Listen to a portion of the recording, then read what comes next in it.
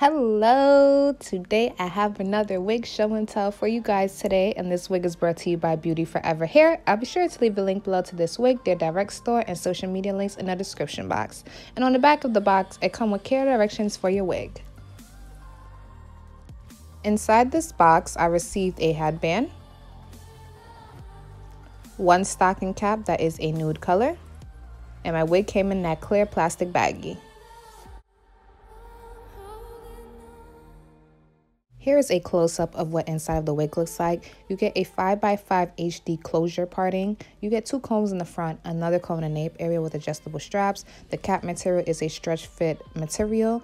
The texture of the hair is jerry curl and it feels silky. This is what the wig looks like straight out of the box.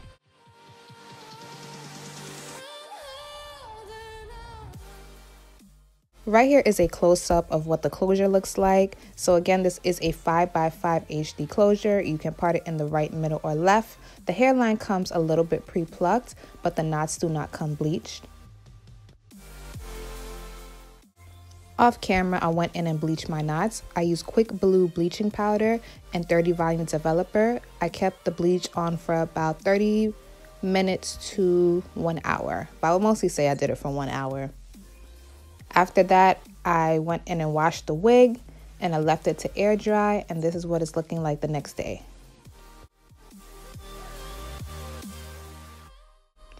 The hairline comes a little bit pre-plucked and it's really not that bad, but I feel like it can definitely use some more plucking. So I'm definitely going to go in and customize it. I'm going to show an easier technique that I have been practicing with plucking my frontals and closures. Even though I'm plucking this on a closure, you can definitely use this method on a frontal, and that video is definitely going to come up later on in the month, so stay tuned for that. So first, you just part the part that's already plucked into the, into the closure. I go in and wet the hair just a little bit with just some regular water in the bottle, nothing special, like room temperature. And I talking too fast. I take the tweezers and I start plucking that harsh line of demarcation. But don't pluck it too much because you don't want to make it bald. That's the part that Beautyforever Hair already plucked. Now I'm going to go in and take another small section of hair, clip the other hair back, make sure I spray it with water, and then go in and pluck that harsh line of demarcation. There's really no method to the way I'm plucking. I'm just eyeballing that harsh line of demarcation and plucking random spots. It usually helps when you just randomly move your hand around instead of keeping it in one spot. But if you keep going, you're going to start to see that harsh line of demarcation fade.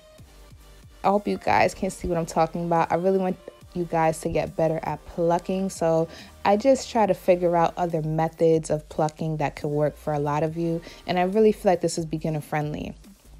It does take longer compared to some other ways that people pluck their frontal enclosure, but I like the end results on this, not only because it's more easy, but the gradient effect in the end looks really realistic and natural.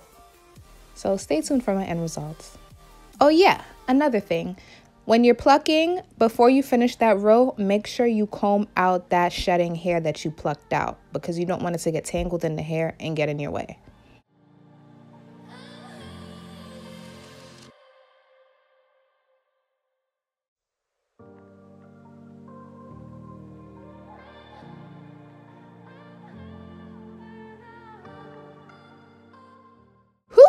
Look at that. Do y'all see the difference? Which side do y'all want? Y'all want the right side or y'all want the left side? Because the right side is giving me natural vibes, you know? You feel me? So now after this, I am going to go in and pluck it just a little bit more because that was the idea I had in my head. You could definitely leave it right here. You can stay right here. But I'm just going in and plucking the front line a little bit more. I just want it to be more jagged, and I want to add like a little widow's peak in the front. In order to get that widow's peak, you don't touch by the middle part. You leave that middle part alone. Now I'm going in with my hot comb and I just press down the hairline. This just helps me see my end results and if I want to pluck anymore. But after I went in and used the hot comb and smoothed it out the the hairline, it's perfect. It's the way I want, so I'm just gonna stop right there.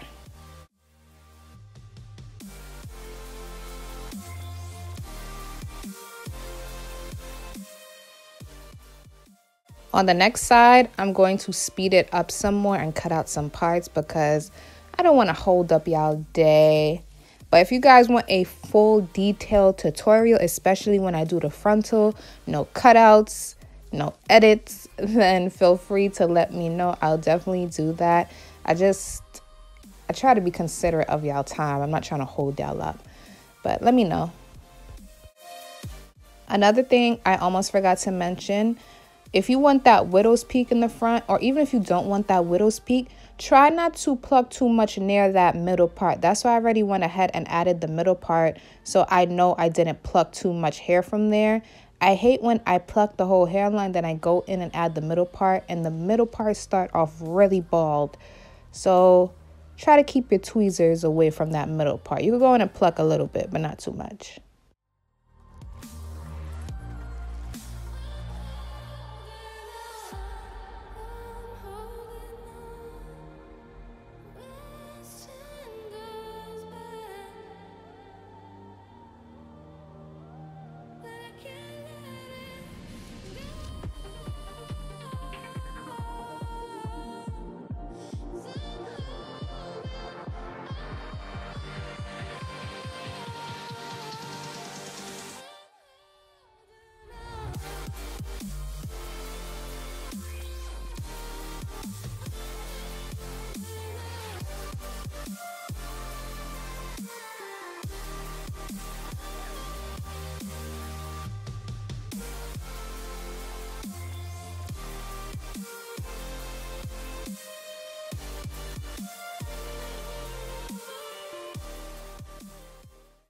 This is what my hairline is looking like, but I'm not done yet. I would like to go in and define the curls.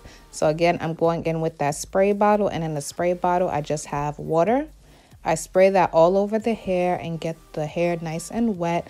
I don't want it drenched in water. I'm just lightly misting it with the spray bottle.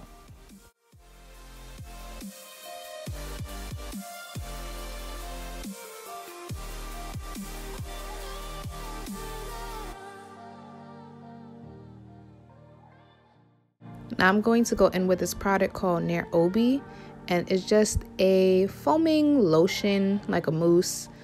And I just put some all over the hair and random parts, and I just comb it into the curls. So when the curls dry, it still have this nice defined soft look. It doesn't make the hair hard, but it definitely keep your curls nice and defined and soft.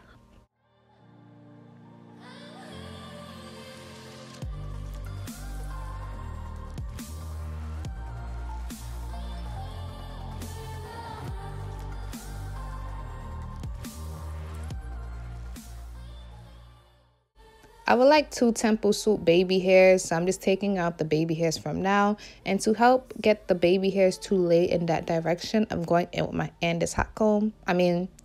Galaxy Girl hot comb, and just pressing down the baby hairs.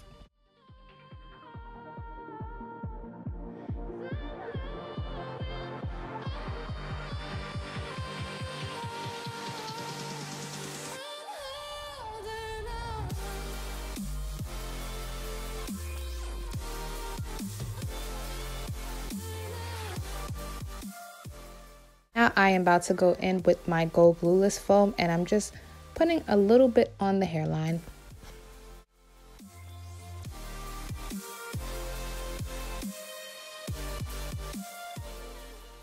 Ooh, yes, it is coming along, people. So the baby hairs is just a little too long for my liking, so I'm just going in and cutting down the baby hairs.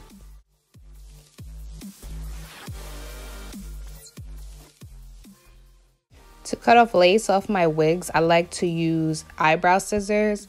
I just feel like you have more control with the eyebrow scissors, and it doesn't really give too much of a harsh line when you're cutting. I'm just cutting in little zigzag motions.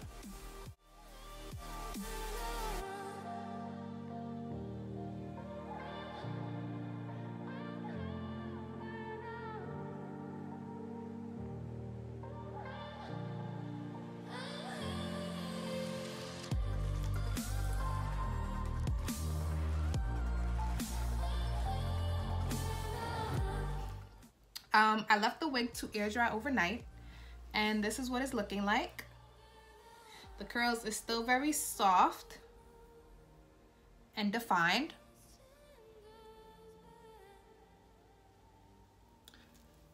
On the inside of the wig, I went ahead and applied makeup powder, and I applied it in a T. So I applied it to the hairline and the parting space, so it made a T. The powder that I used was this Maybelline Fit Me powder, and the shade that I have is 355. Right here is where I hooked my adjustable straps. This is going to be a easy slay. Well, I hope it's gonna be an easy slay. Let's see how this goes.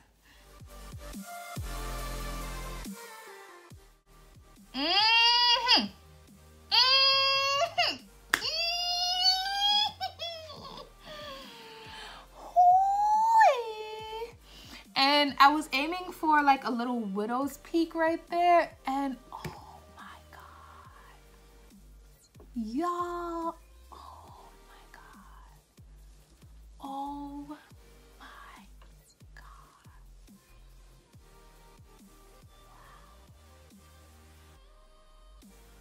I had to whisper real quick because I feel like I was just really too loud because I was really too happy and excited, but this looks so good. Oh, wow. I need to stop playing with my potential because, what? Oh my god. Oh my god. So,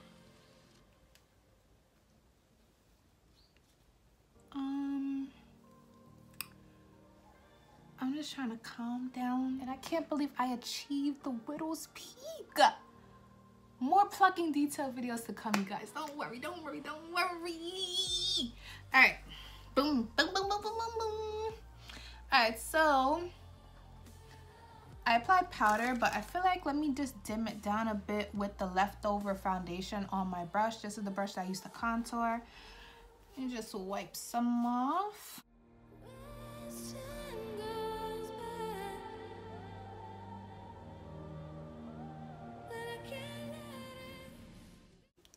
That's better. Ooh. Ooh, ooh, ooh. And one thing I love about this wig, it fits so snug. And the best part about it, you don't have to worry about your size. This is what the size look like, just in case you're curious for when the wind blow. And I think that's decent. It's better than having like a frontal wig and then your sides is all out lifting up like that. So I'd rather this than my frontal just, you know, there. And it's just a throw on unit. All right. I'm thinking if I should puff out the hair first or style the baby hairs first. Right now I just have the baby hairs like curled, nice and soft. I don't have any product on it. And it looks pretty good. Looks pretty good. All right, so let me just style the hair.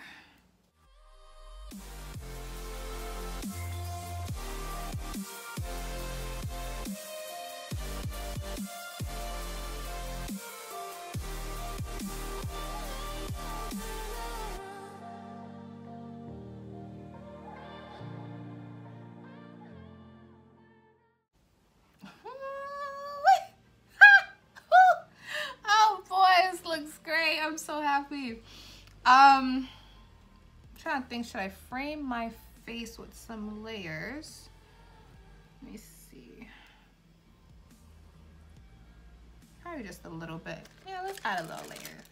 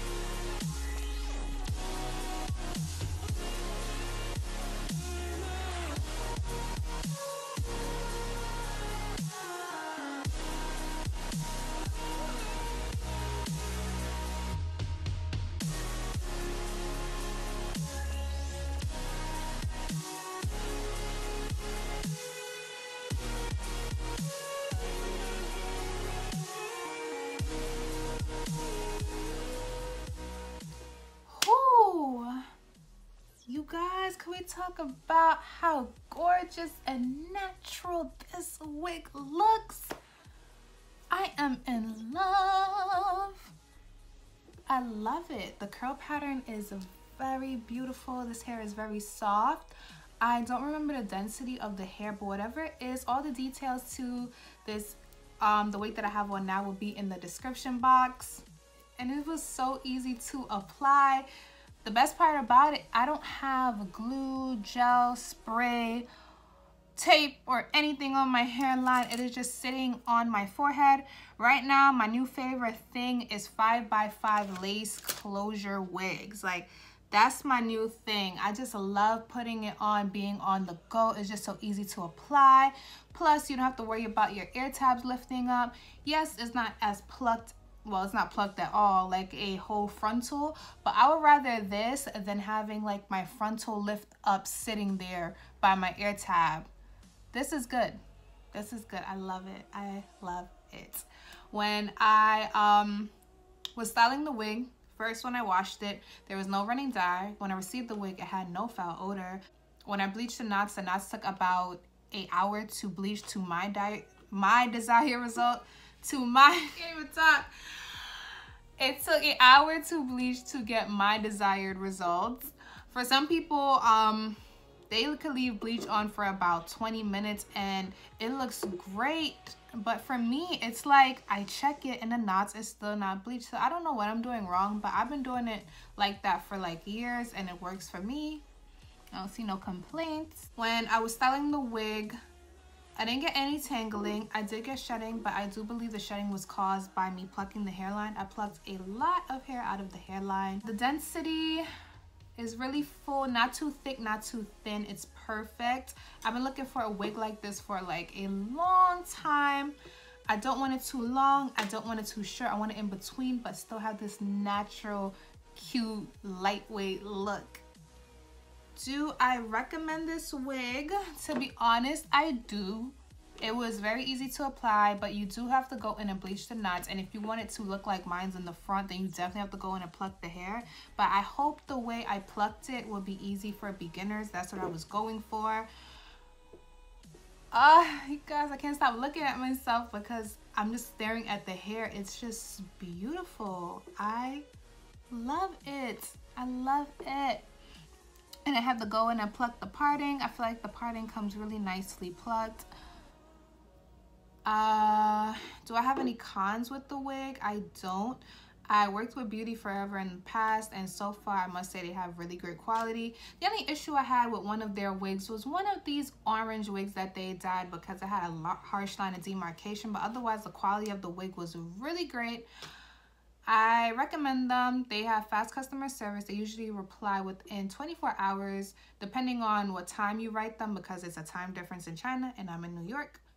I love it, you guys. Let me know what you think. Like, please let me know what you think. I really want to know because I feel like I did my best and I feel like it looks good. If you have any questions, though, feel free to comment below and I'll get back to them as soon as possible. Like, comment, and subscribe, and I'll see you guys in the next video. Later, you guys.